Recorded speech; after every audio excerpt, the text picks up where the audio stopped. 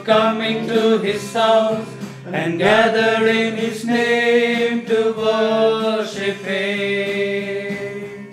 We have come into his house and gathered in his name to worship him.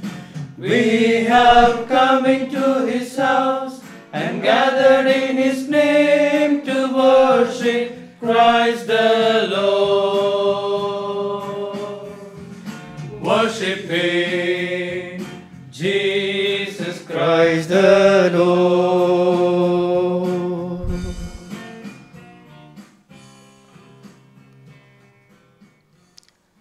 My dear sisters and brothers, greetings in the Lord.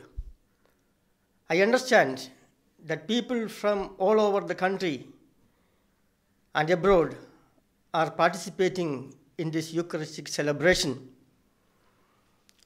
I know many individuals and communities from Mumbai, Pune, Bangalore, Mangalore, Goa, Kochi, New Delhi, Jaipur, and many other parts of the country and abroad are participating in the celebration of this Holy Eucharist at this moment. Uniting ourselves with them all, offering our intentions to the Lord at this altar, bringing before the Lord the victims of the global pandemic COVID-19, all the health workers, doctors, nurses, and voluntary servants, and all those who are suffering in one way or other because of the lockdown. Let us bring before the Lord all these intentions. Let us offer our own fears, anxieties, and worries at the feet of the Lord. And with sentiments of trust and hope in the Lord, let us begin the celebration of this Holy Eucharist. In the name of the Father, and of the Son, and of the Holy Spirit. Amen.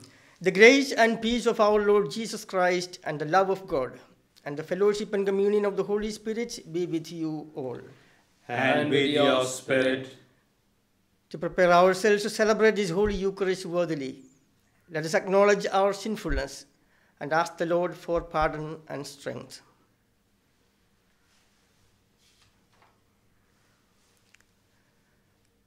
I confess to Almighty God and to you, my brothers and sisters, that I have greatly sinned in my thoughts, in my words, in what I have done, and in what I have failed to do, through my fault, through my most grievous fault. Therefore I ask Blessed Mary, ever Virgin, all the angels and saints, and you, my brothers and sisters, to pray for me to the Lord our God. May Almighty God have mercy on us, forgive us our sins, and bring us to life everlasting. Amen. Lord, have mercy. Lord, have mercy. Christ, have mercy. Christ, have mercy. Lord, have mercy. Lord, have mercy. Let us pray.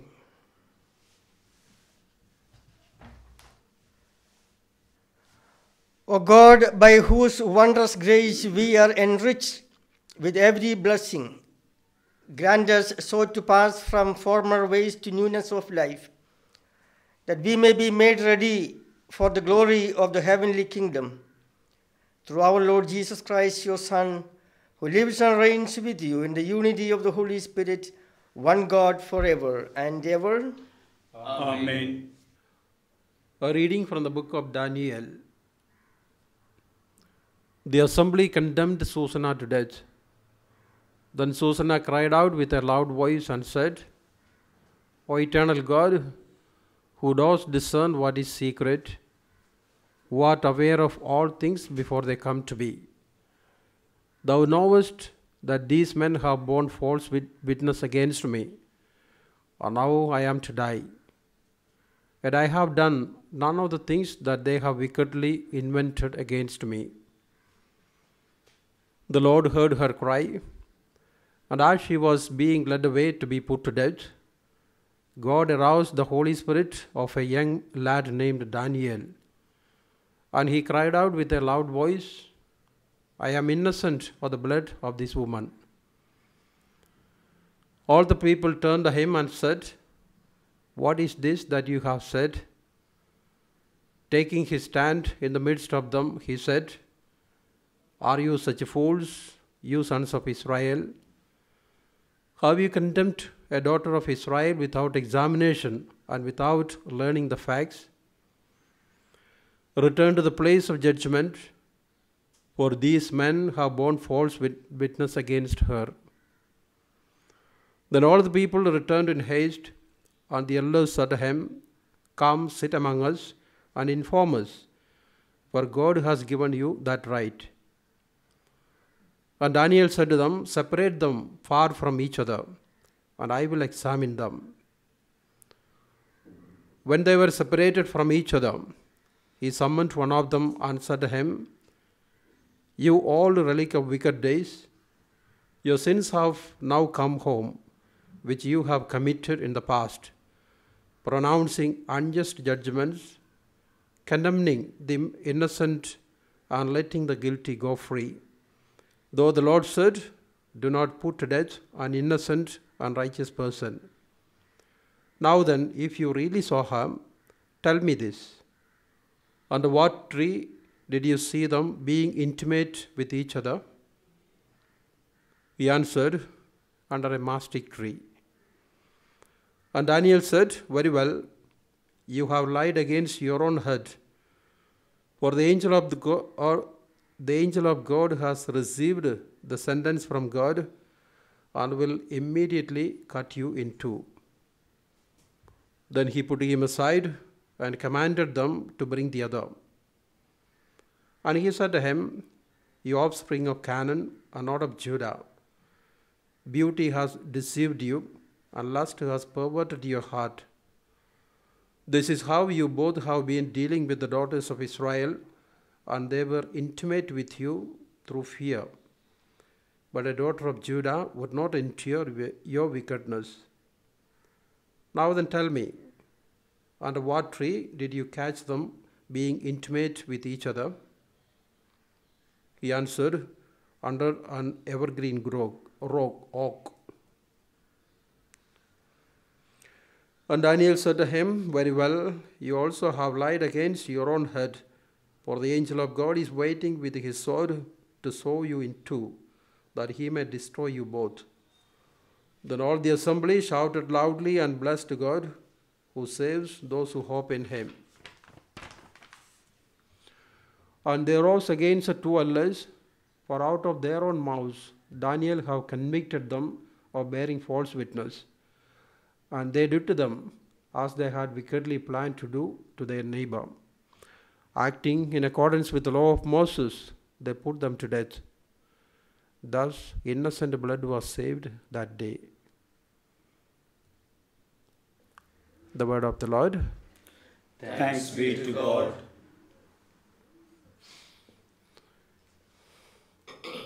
Psalm, our response. If I should walk in the valley of darkness, no evil would I fear, for you are there.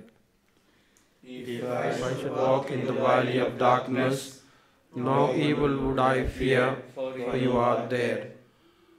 The Lord is my shepherd, there is nothing I shall want. Fresh and green are the pastures, where he gives me repose. Near restful waters he leads me to revive my drooping spirit. If I should walk in the valley of darkness, no evil would I fear, for you are there. He guides me along the right path. He is true to his name. If I should walk in the valley of darkness, no evil would I fear.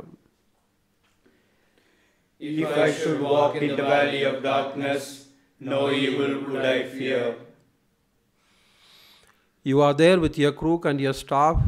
With these you give me comfort. You have prepared a banquet for me in the sight of my foes. My head you have anointed with oil. My cup is overflowing. If I should walk in the valley of darkness, no evil would I fear. Surely goodness and kindness shall follow me all the days of my life. In the Lord's own house shall I dwell forever and ever. If I should walk in the valley of darkness, no evil would I fear. Acclamation.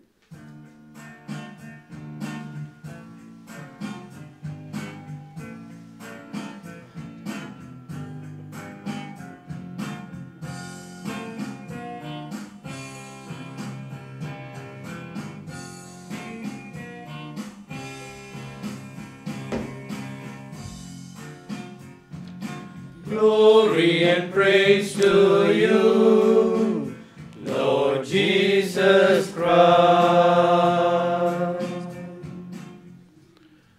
Your words, O Lord, are spirit and life. You have the words of eternal life.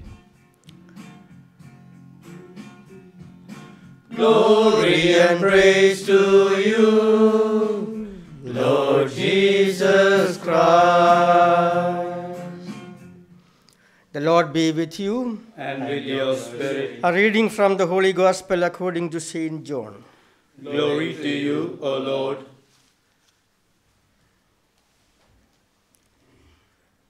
Jesus went to the Mount of Olives. At daybreak he appeared in the temple again. And as all the people came to him, he sat down and began to teach them. The scribes and Pharisees brought a woman along who had been caught committing adultery.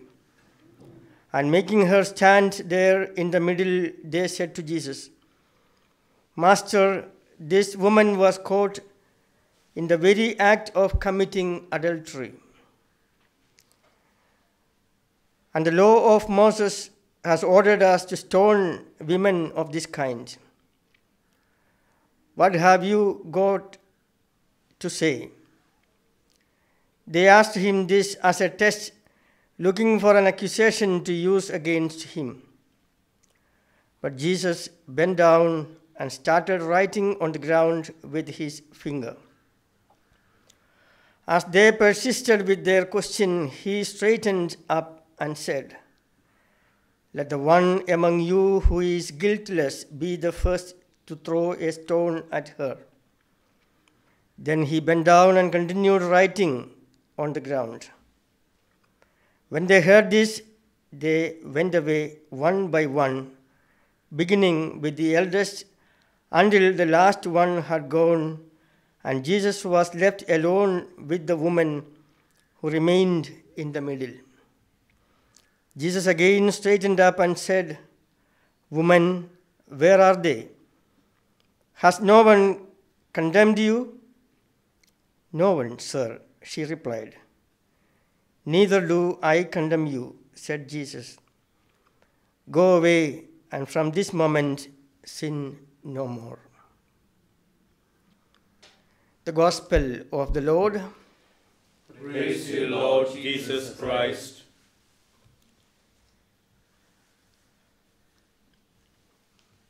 My dear sisters and brothers in Jesus Christ, Susanna was unjustly condemned. It was a very tragic moment of her life. She is about to lose her very life. But what we see is a very beautiful gesture from Susanna. She makes a very beautiful prayer.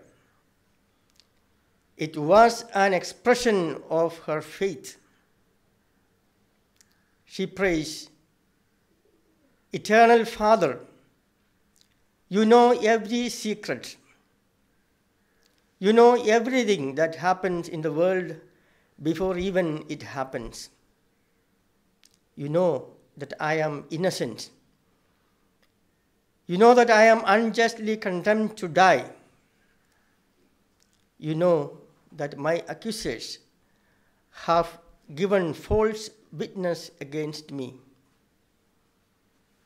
That's all what she prays. But it was a beautiful expression of her faith as she faced this tormenting moment in her life. When we are faced with difficulties, tragedies in life, very often we lose faith in God. We question God, why this to me?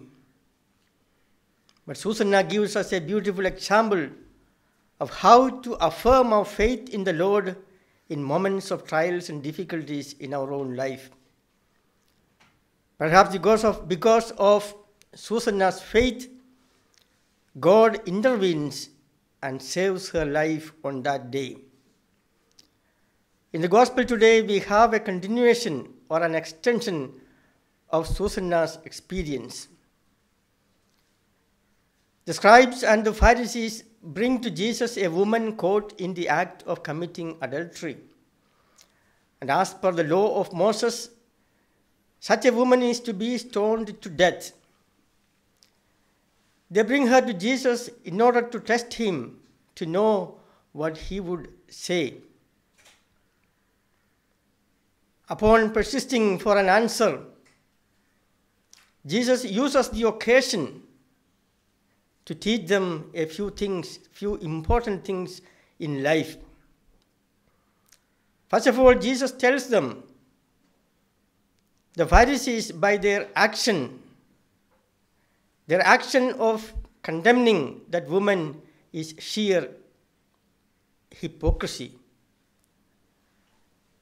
The Pharisees was quick to judge and condemn others, but they never looked into themselves. They were never able to look into themselves and find what is wrong with them. And Jesus challenges them by telling them, let the one who has no sin in you be the first to throw a stone at her. Surprisingly, they all put their heads down and went away one by one.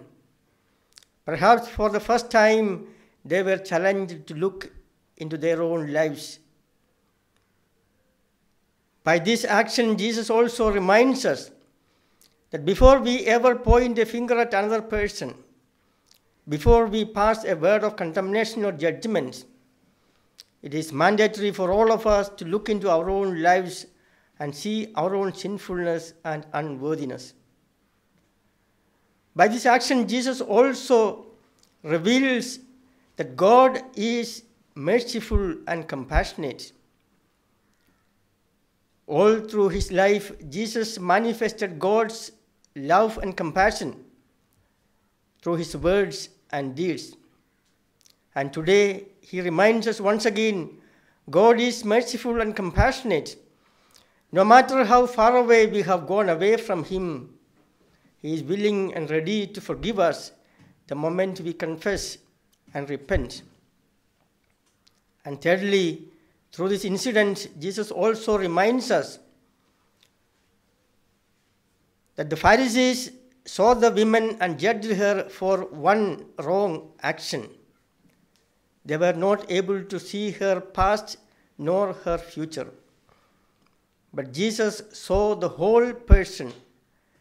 Jesus knew her past, the circumstances which led her to that situation. And Jesus also knew how beautiful a person she is if she repents. And so Jesus offers her an opportunity to repent and reform her life. My dear sisters and brothers, all of us have gone away from the Lord in one way or other. It is the mercy and compassion of our Heavenly Father that allows us to come back and live a beautiful life for God and for one another. Today let us ask the Lord of mercy and compassion, the Lord who never judges anyone unjustly, to allow us to come back to him and lead a beautiful life of love and compassion. And may God bless all of us.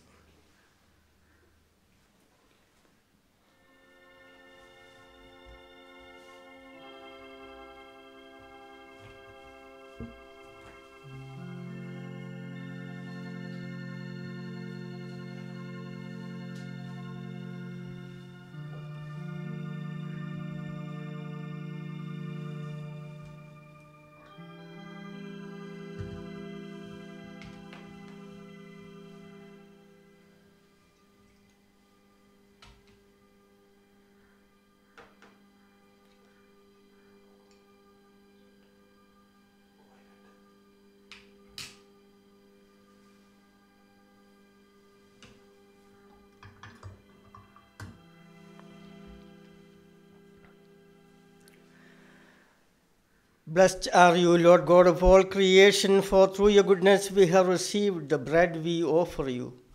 Fruit of the earth and work of human hands, it will become for us the bread of life. Blessed be God forever. Blessed are you, Lord God of all creation, for through your goodness we have received the wine we offer you. Fruit of the vine and work of human hands, it will become our spiritual drink. Blessed be God forever. Lord God, please receive us and be pleased with the sacrifice we offer you with a humble and contrite heart. Lord, wash away my iniquity and cleanse me from my sins.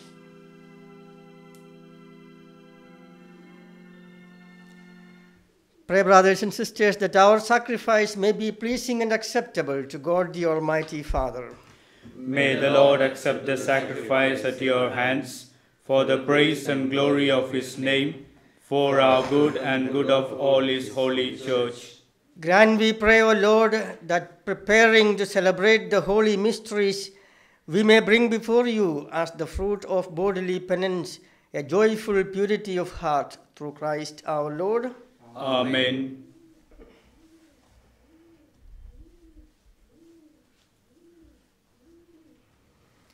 The Lord be with you.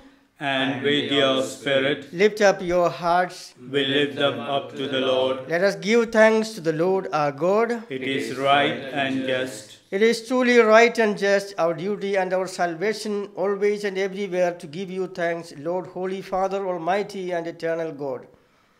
For through bodily fasting you restrain our faults, raise up our minds, and bestow both virtue and its rewards through Christ our Lord. Through him the angels praise your majesty, dominions adore and powers tremble before you. Heaven and the virtues of heaven and the blessed seraphim worship together with exultation. May our voices, we pray, join with theirs in humble praise as we acclaim. Holy, holy, holy, Lord God of hosts, heaven and earth are full of your glory. Hosanna in the highest. Blessed is he who comes in the name of the Lord.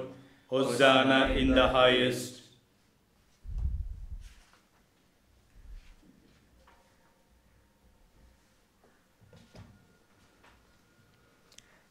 You are indeed holy, O Lord, the fount of all holiness. Make holy, therefore, these gifts, we pray, by sending down your Spirit upon them like the dewfall, so that they may become for us the body and blood of our Lord Jesus Christ.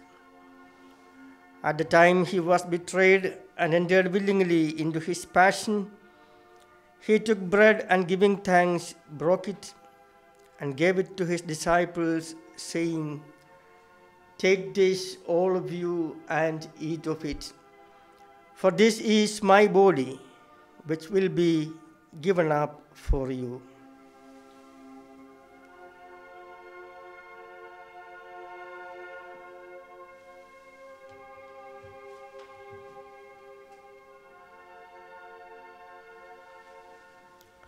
In a similar way, when supper was ended, he took the chalice, and once more giving thanks, he gave it to his disciples, saying, "Take this, all of you, and drink from it. For this is the chalice of my blood, the blood of the new and eternal covenant, which will be poured out for you and for many for the forgiveness of sins. Do this in memory of me."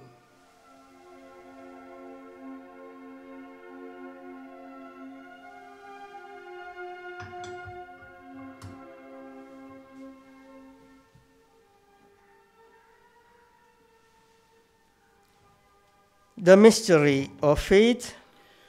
When we eat this bread and drink this cup, we proclaim your death, O Lord, until you come again.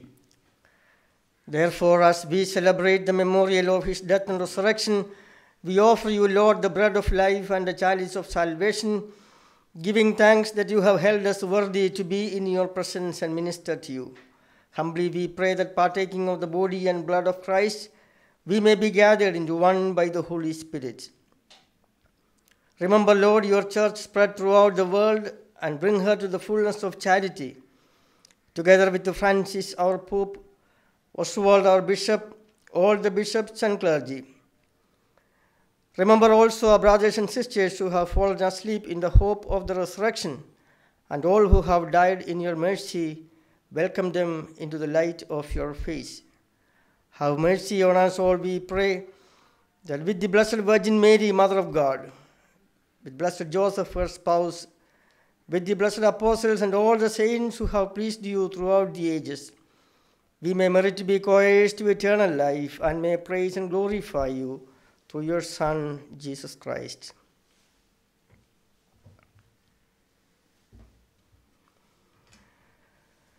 Through him and with him and in him, O God, Almighty Father, in the unity of the Holy Spirit, all glory and honor is yours forever and ever. Amen.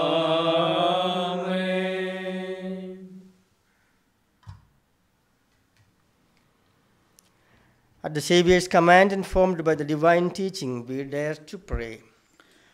Our Father, who art in heaven, hallowed be thy name. Thy kingdom come, thy will be done, on earth as it is in heaven. Give us this day our daily bread, and forgive us our trespasses, as we forgive those who trespass against us. And Lead us not into temptation, but deliver us from evil. Deliver us, Lord, we pray, from every evil. Graciously grant peace in our days, that by the help of your mercy we may be always free from sin and safe from all distress, as we await the blessed hope and the coming of our Savior, Jesus Christ.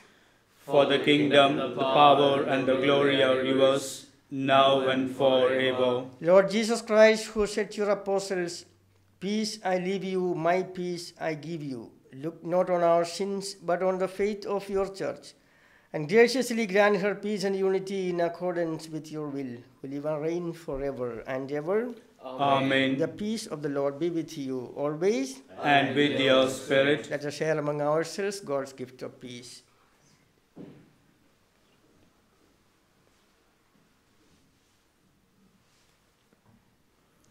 Lamb of God, You take away the sins of the world, have mercy on us. Lamb of God, you take away the sins of the world, have mercy on us. Lamb of God, you take away the sins of the world, grant us peace.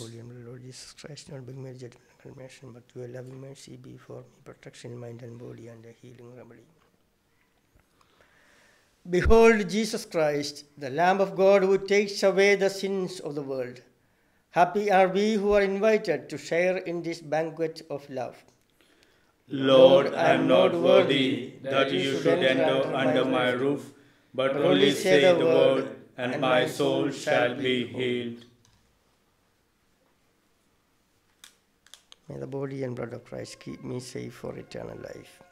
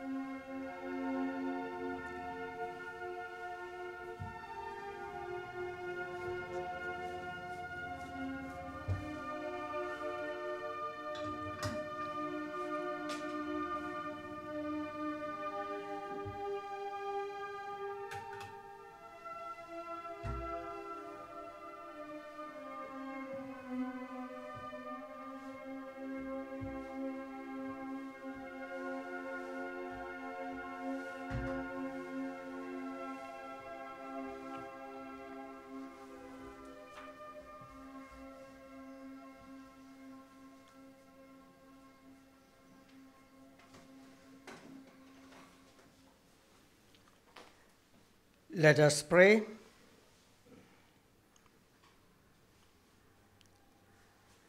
Strengthened by the blessing of your sacraments, we pray, O Lord, that through them we may constantly be cleansed of our faults, and by following Christ, hasten our steps upward toward you. Through Christ our Lord. Amen. Set free from their sins, O Lord, we pray, the people who call upon you, the living a holy way of life, they may be kept safe from every trial. Through Christ our Lord. Amen. The Lord be with you. And with your spirit. May Almighty God bless you, the Father, Son, and the Holy Spirit. Amen. The Mass is ended. Let us go in the peace and love of Christ. Thanks be to God.